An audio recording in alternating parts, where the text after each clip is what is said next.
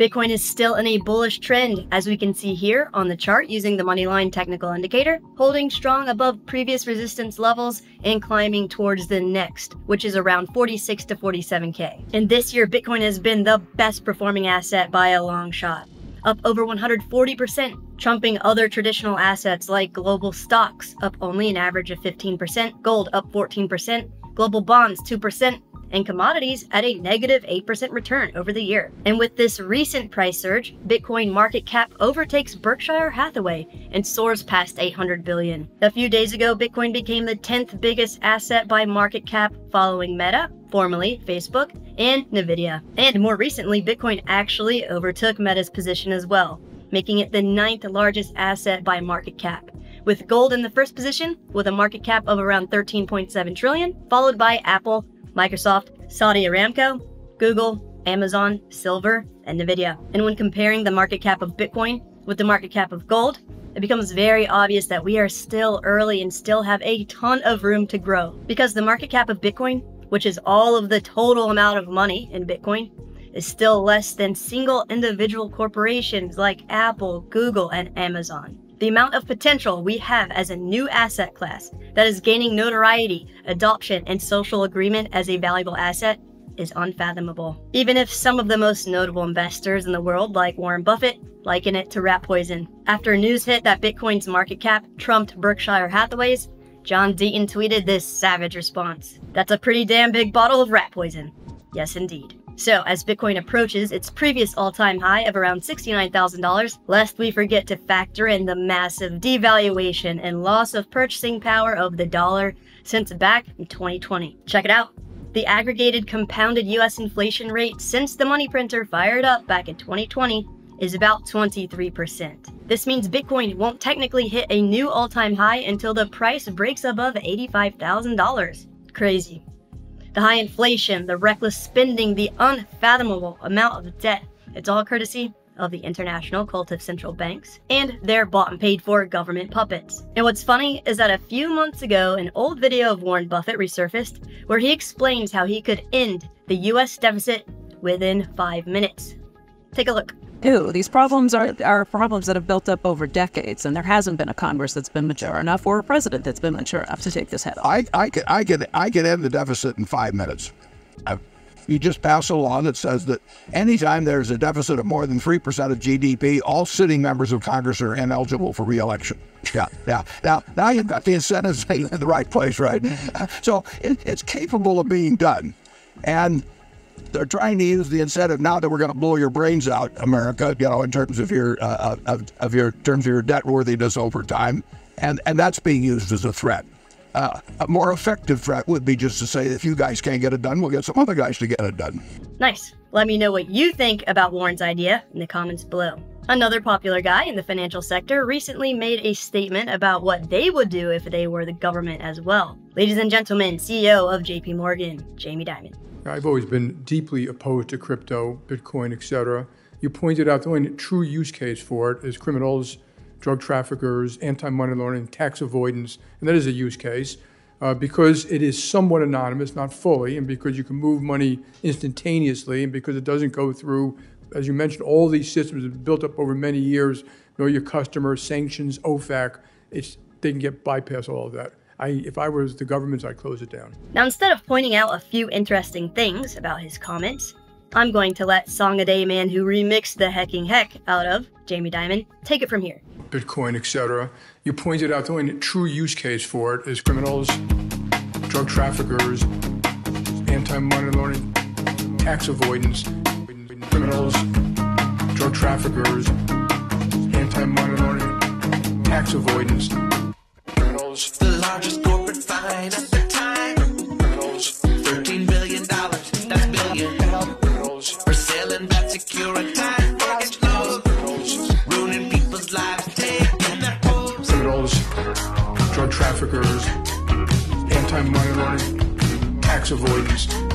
Criminals, drug traffickers, anti-money laundering, tax avoidance. You say you didn't know. Okay, bro, you were the CEO.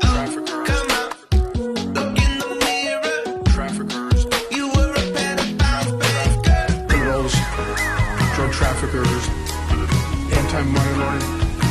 tax avoidance, criminals, drug traffickers, anti-money laundering, tax avoidance. 20 times of cocaine. Now that's what I call drug trafficking. On a boat you owe.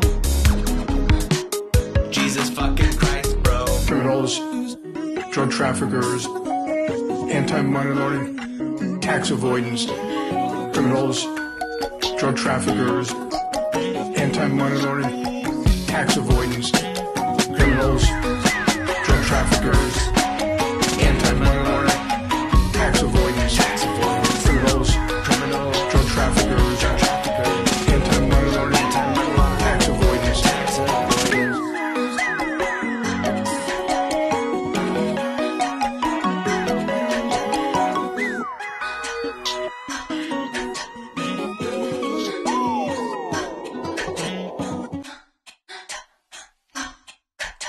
Oh, the irony, hypocrisy, and blatant corruption. Such a joke. Hello, I'm Crypto Casey, and in this video, we are going to explore some key events and dates we need to be mindful of over the next few months that could affect Bitcoin's rally in the short term by cooling it off or heating it up.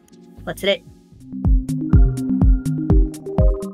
Please be sure to check out our sponsors, iTrust Capital, Morales Money, and Tangem Wallet. Buy, sell, and trade cryptocurrencies as well as silver and gold tax-free with your own IRA or individual retirement account, or roll over your current 401k with iTrust Capital. Find and trade altcoin gems before they pump with Morales Money, and get access to the Moneyline tool that increases our chances of buying and selling at the right times to take profits, which is 77% off until December 25th using the link below, and invest in your very own cold storage hardware wallet like Tangem Wallet. Their new Tangem Wallet is out now with a ton of cool new features. It has a sleek black matte design, is the size of a credit card, multi-currency, multi-chain, and it's by far the easiest crypto wallet to set up and use on the market right now.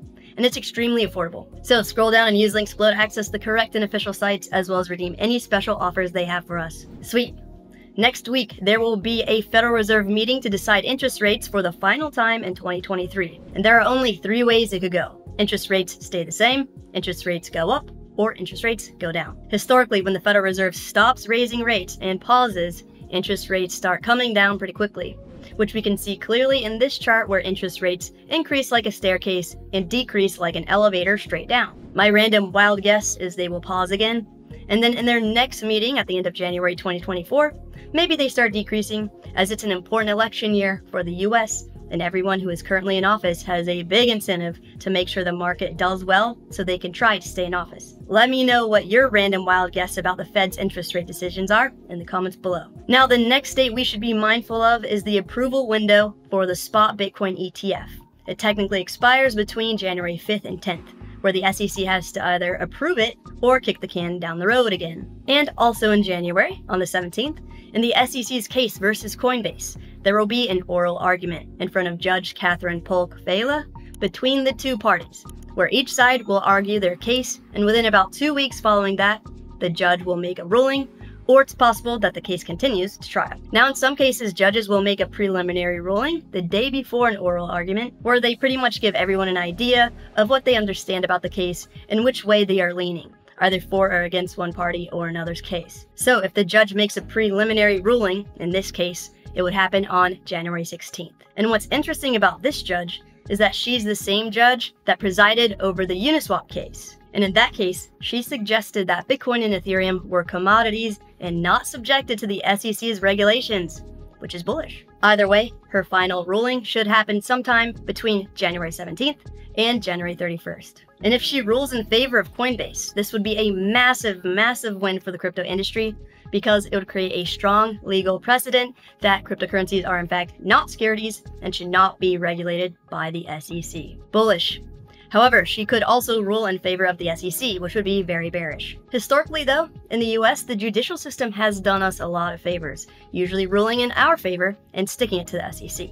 So next month could be a huge month for the crypto industry in relation to the US legal system, which could affect Bitcoin's price action, as well as whether or not a spot Bitcoin ETF is approved within the next few weeks or months. It's possible that the SEC is actually waiting for the outcome of the Coinbase case before making any decisions about spot Bitcoin and spot Ethereum ETFs. Or maybe they aren't. We shall see. Either way, the crypto market should be interesting over the next few weeks into 2024 and through the end of January. So if you like this kind of content where we stay up to date on all the latest crypto news and key dates to be mindful of, let me know by liking this video, subscribing to the channel, and letting me know in the comments below. And as always, make sure we are transferring any crypto we are buying to hold for the long term from the exchange to our own cold storage hardware wallets. And if you don't know how to do it, I'm going to show you how easy it is to do with Tangem wallet right now. It literally takes like 60 seconds. Let's move some Bitcoin we have in our Coinbase account off of the exchange together to hold in our very own cold storage hardware wallet, Tangem wallet. Open the Tangem app, tap scan card, scan the card, enter the access code, scan the card again, and from here on the dashboard, press and hold Bitcoin, then tap copy address. Next, open the Coinbase exchange app, tap send, tap Bitcoin, paste the Tangem Bitcoin wallet address into the to field, and tap continue. Enter the amount of Bitcoin we want to send. I always recommend sending a small amount as a test first to make sure everything is good to go. In this case, we are sending $100 worth. Tap preview, make sure everything looks good, then tap send now. And it's on its way. In a few minutes or so, when we open the Tangem wallet app, we will see the $100 worth of Bitcoin that we now completely own and control. Repeat this process for any other type of cryptocurrency by copying the corresponding address on Tangem wallet. Also making sure we select the right network, like for example with Tether, there are many other available networks, like Ethereum versus BNB Smart Chain versus Solana, and more. Awesome. If you would like to learn more about how the money line works and how it has performed historically in past bull and bear cycles, check out this video. If you would like to learn how to use Tangem wallet and transfer crypto off of exchanges to our own cold storage hardware wallets, check out this video. And to get your very own Tangem wallet, click on the link on the screen. Like and subscribe for more. Be safe out there.